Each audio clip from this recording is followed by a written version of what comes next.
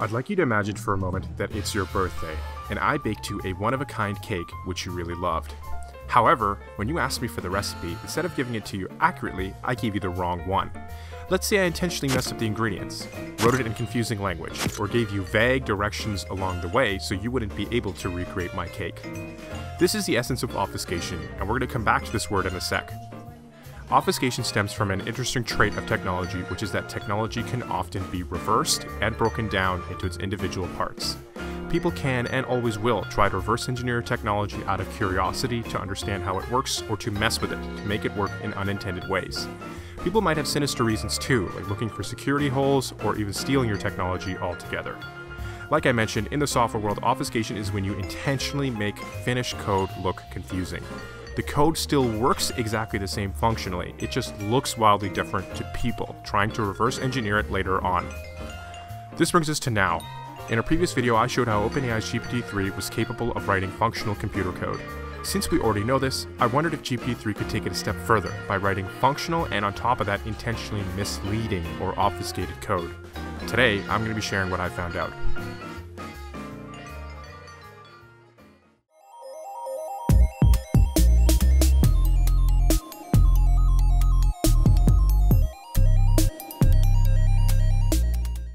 I started by finding a great source of simple Python code.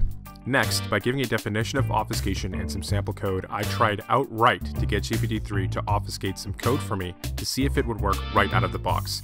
Here's what it gave me. It just didn't touch the code at all, but instead just told me more about obfuscation and the different techniques and tools available. I think it's safe to mark this attempt as a fail. At the time, I was ready to give up on this obfuscation idea altogether, thinking GPT-3 can't do it, but I realized maybe I could have it implement a few of the methods people might use to disguise their code and break it down into smaller steps, rather than do an entire obfuscation all at once. So, I tried to get GPT-3 to rename variable names in a Python program, from human-readable friendly ones to intentionally confusing ones. I gave it 2 training examples in a test program which simply updated a counter up to the value of 5, and GPT-3 pulled it off. On the left you'll see the input program I gave GPT-3, and on the right you'll see the output it gave back to me. C00R0_ looks pretty confusing as a variable name to me, but then again, I'm just a simple human. Next, I tried to get it to rename some function names in confusing ways too, so people reverse engineering can't even figure out what each function does. Here's what it came up with. Notice on the right, it not only renamed the function, but remembered to update its function call later on in the main program too. Nice work, GPT-3. Very nice. Finally, I wondered if I could get it to remove comments in the code to further confuse any future malicious reverse engineers trying to steal my technology. Coders often leave comments in their computer code to explain to each other how a computer program even works. This took a lot of tweaking to get GPT-3 to do, but eventually it was able to do that too. At this point, my code made even less sense to me than it did before. In part 3 of this video, I'm going to be showing you one complete Python program GPT-3 obfuscated, which included removing comments, renaming functions, and renaming variables all at once. But first, I've been lying and feel like I really should be upfront with you.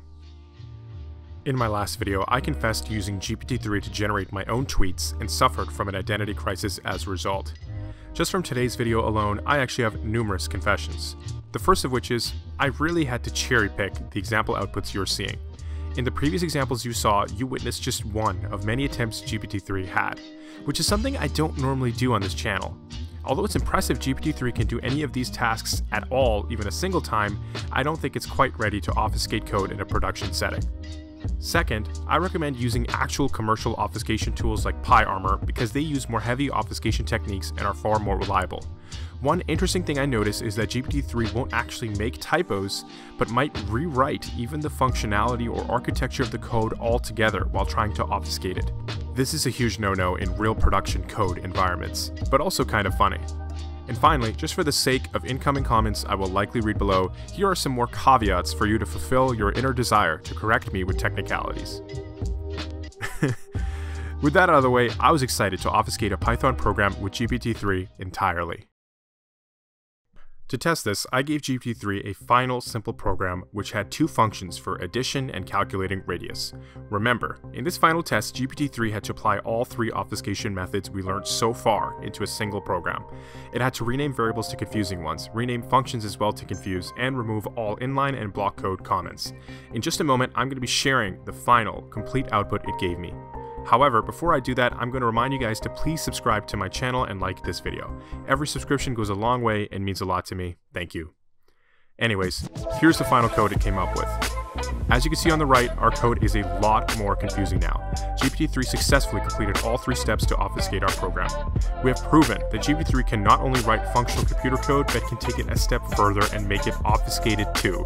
This is good news because we are now misleading people trying to reverse engineer our code later on.